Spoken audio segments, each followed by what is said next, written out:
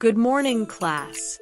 Our topic today is methods of food processing, fermentation, pickling, salting.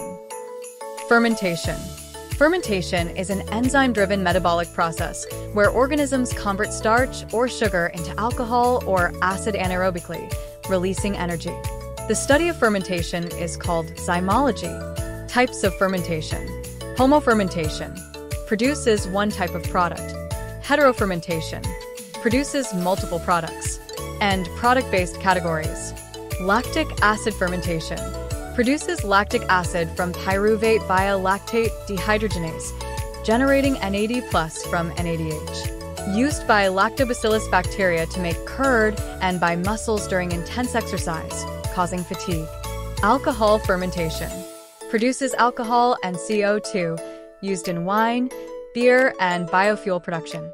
Pyruvic acid converts to acetaldehyde and CO2, then to ethanol. Catalyzed by pyruvic acid decarboxylase and alcohol dehydrogenase.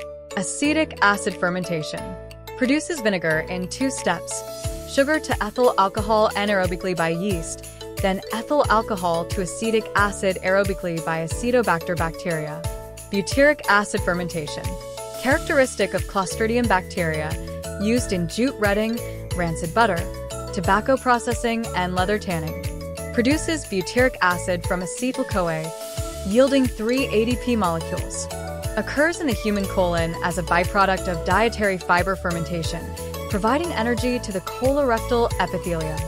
Fermentation is adaptable to various environments and is one of the oldest metabolic processes present in both prokaryotes and eukaryotes.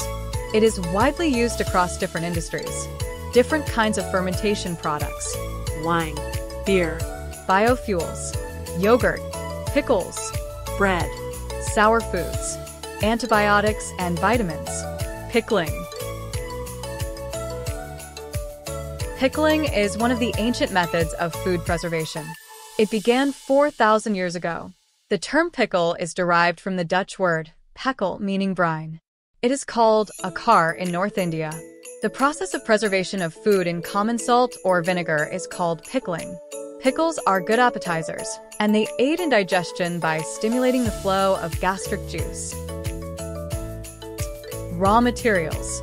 Raw materials used in pickling should possess definite characteristics. salt, For pickling, any variety of common salt is suitable, provided it is pure. Salt should be free from lime, as it reduces the acidity of the vinegar in which brine vegetables are pickled. Salt should also be free from iron, which in contact with the tannin of fruit, vegetable, and spice, produces blackening of the pickle. It should also not contain magnesium salts, which impart a bitter taste to the pickle. Vinegar. Vinegar of good quality, containing at least 4% acetic, is suitable for pickling. Vinegar of low acid content is not suitable for pickling. Spices. Spices are added depending upon the kind of fruit or vegetable and the kind of flavor desired.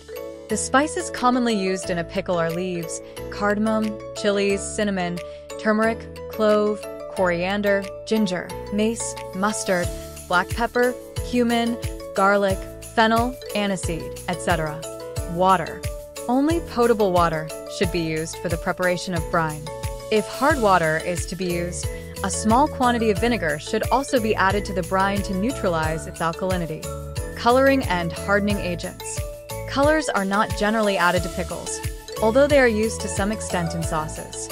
Some manufacturers use alum for firmness in pickles. Raw materials used for pickling: cauliflower, beetroot, mango, tomato, boiled beans, lemon, plums, cucumber, amla, grapes, cabbage, radish, green chilies, apples, ginger, garlic, onion, papaya.